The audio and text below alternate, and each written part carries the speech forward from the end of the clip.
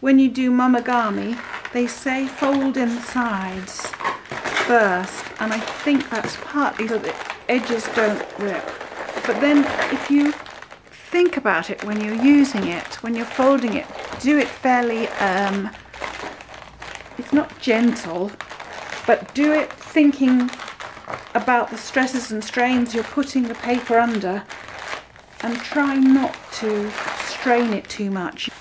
Like this is another piece, I'm going to strain the paper. So instead of folding it in, you would sort of go like that. Well, something like that, a twisted fold isn't really allowing the paper to fold, is much more likely to tear it. So like it's already tearing there, see? Putting the paper under a stress, you're not really allowing it to gently fold in on itself. So you've got your piece, you fold in your middles, and then you can go in from other angles as well. And if you do it like again don't let any bits twist over on themselves too much, and sort of knead it through.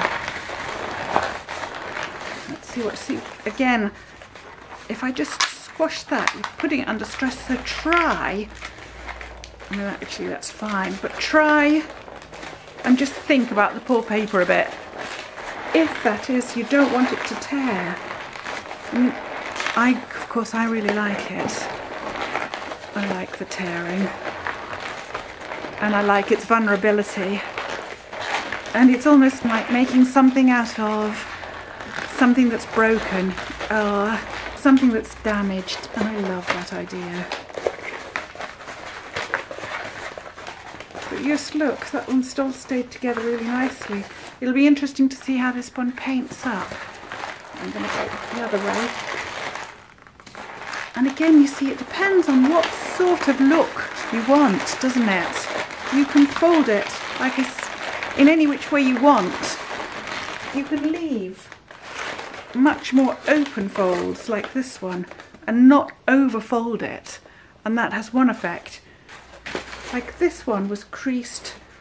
This is again acrylic on cartridge paper, but much more porous, a very thin diluted acrylic on the other side, and this one was thicker, and this was, as I said, was folded when it was dry, and this was folded up, this half was folded when it was wet, and you can really see the difference.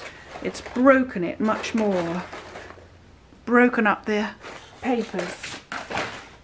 And the same with this one. This one was the same piece of paper but wet, and this piece was folded dry, and you get these really different effects. And of course you don't get the seepage of the inks quite the same through this not broken surface so much, because the acrylic does form quite a strong...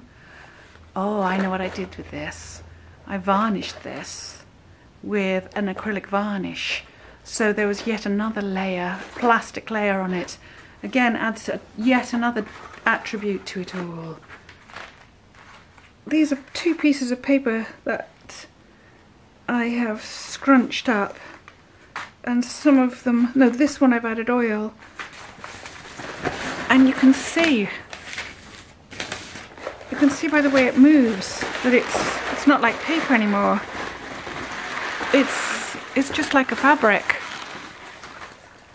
I ripped it because that was ripped before I'd added the oil, and before I'd thought about how I actually rolled it up and how I manipulate it. But it's just, there's parts of it that are just beautiful.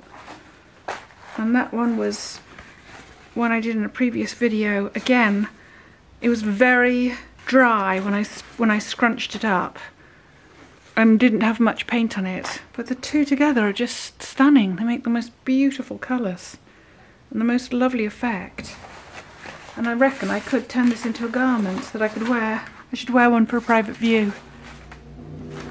So there's that one, and then there's this one which is just acrylic. This has got no oil on it, and it's just heavy cartridge paper.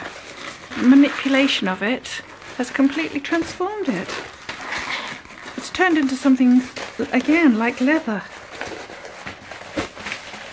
And I reckon if I went on doing that, it would get even more heavy duty type thing. So that's got quite a lot of acrylic, a thick acrylic on one side, and then a light coloured, a greeny grey coloured, thick acrylic on the other. And it's hardly cracked at all. The surface is hardly cracked at all through to the paper. But the plasticity of the acrylics is holding everything together really well.